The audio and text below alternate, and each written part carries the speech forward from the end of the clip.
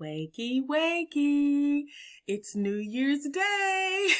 Time to awake to this beautiful new year. Happy New Year. Hopefully you have recovered from your New Year's Eve, getting lit, wilding out, whether you were out in the streets celebrating with family or in church or all of the above.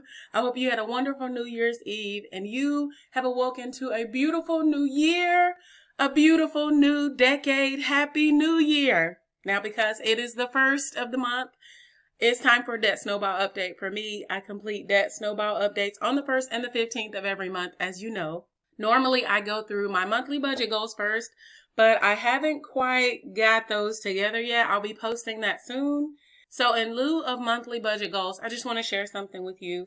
Last night, I started to reflect on where I was last year in this journey and where I'll be this time next year. Now, this year, 2020, I'll see the end of a journey that I started over 25 months ago, and probably sooner if I add up all the time I've tried to focus on becoming debt-free and failed and tried again and failed.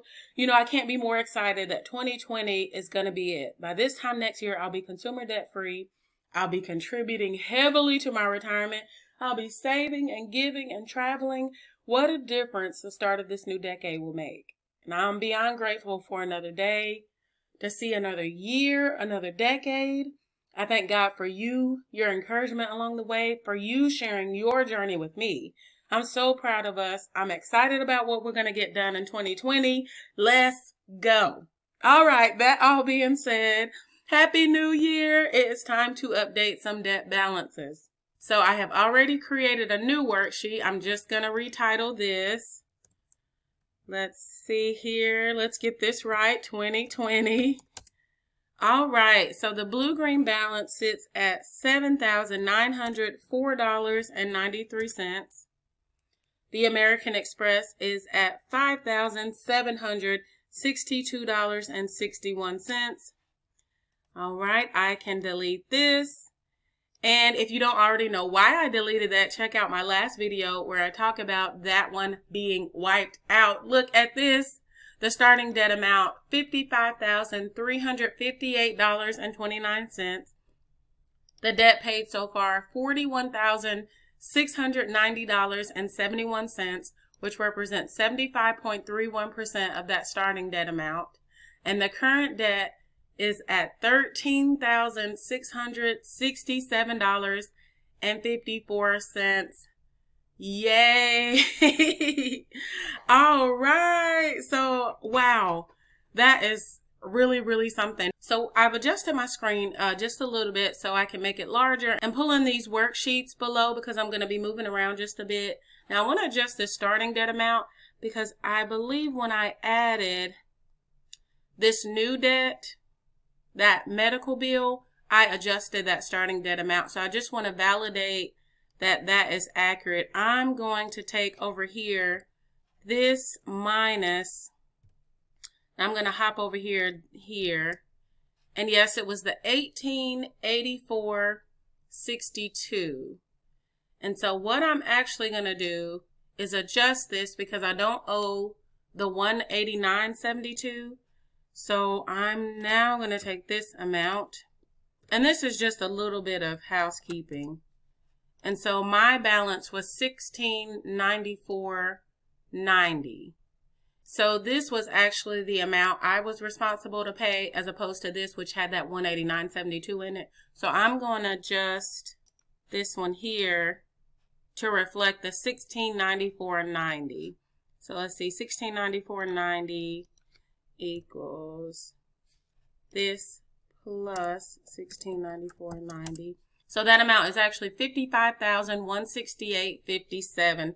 $55,168.57. So $55,168.57.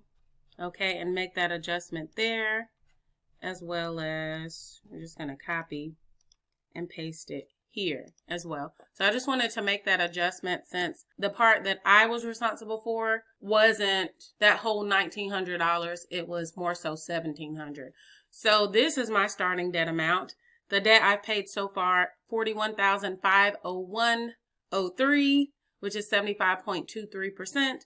And the current debt amount is still at $13,667.54. What I want to do is just go back and compare to this time last year. So what I'm going to do is, you know me and formulas. I'm going to enter a formula here that takes this debt paid so far and looks back on the January 1/19 debt paid so far.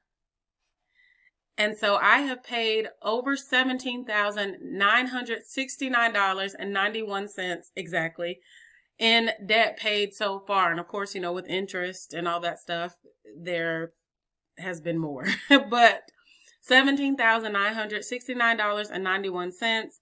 And then I'm going to do the same for this here. And what I'm doing is just dragging that down. The formula should adjust. Let's expand that a little bit so that B10, and then the second part looks to B15 on the other one, which should be 2 rows below. And my current debt amount has decreased by $16,275.01.